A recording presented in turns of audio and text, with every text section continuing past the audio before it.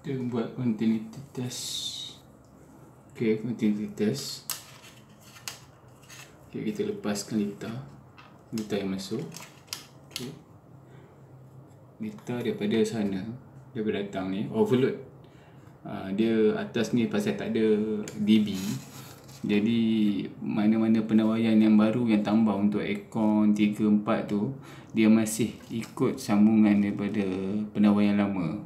Maknanya dia berkongsi dengan penawaian lama, sebab atas tak ada DB board. Atas saja dah ada 3 aircond. Dah tentu sekurang-kurangnya 2 aircond mesti ada share. Water heater lagi ada 2, 3.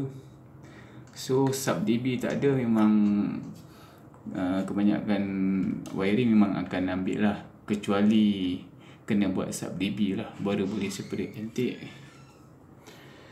Ini ada api ni tapi cerah putus, dia litar panas. Dia uji dalaman dia. Left dengan neutral tak ada apa, left dengan tak ada apa. Dia keterusan left dengan left mesti tak boleh putus lah. Ini solenoid untuk thermostat pemanas. Okey, masih baik. Ni semua thermostat pemanas. Dan di body ni edding pun tak ada bersambung lah. Kalau bersambung litar pintas lah.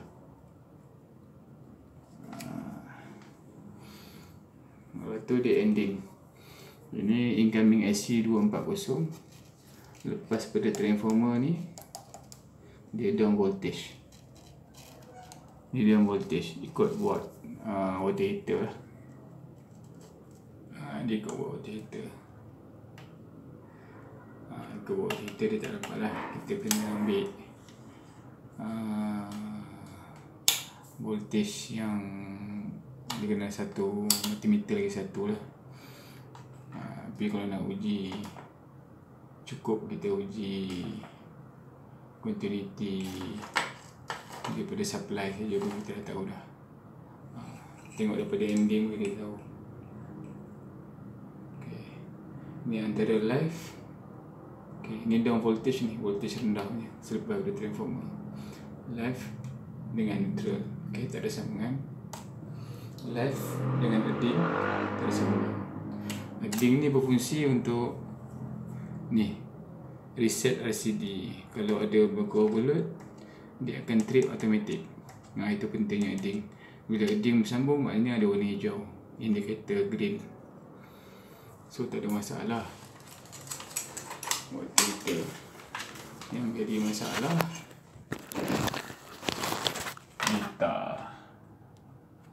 litar ni mungkin berkongsi. Kalau berkongsi dengan soket biasa tak apa lagi, tapi ikutkan spek, satu water heater, satu aircond, satu litar, satu MCB, satu fuse. Tapi ini dah pasti lah ni, mesti ada share. Kalau share dengan 2 pemanas, macam ni lah jadi dia. Ini baru 2.5. Nampak? Dia dah terbakar putus. So kita boleh sambung balik lah. Dia solution dia macam mana pun kena distribute circuit, asingkan kena daripada DB dekat bawah. So kena buat sub DB dulu. Tak buat sub DB, circuit tu kena jalan sampai ke bawah. Daripada kita buat perjalanan manual untuk jalankan last circuit saja, baik kita tarik terus main sekurang-kurangnya satu phase naik ke atas. Satu phase naik ke atas untuk coverkan water heater dan aircon sahaja. Mana okey lah, tak adalah berlaku overload. Garanti lah litar tu takkan rosak lah bila kecuali barang je lah. Mana litar putus macam ni tak ada lah.